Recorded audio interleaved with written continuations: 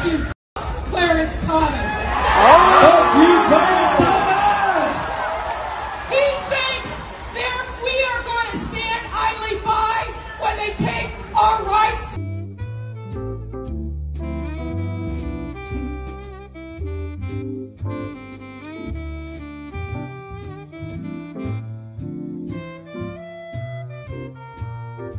The toxicity in our public discourse is a thing that I think we should all be concerned about, right? And it's ironic, obviously, that we're having this conversation and what happened on Independence Day.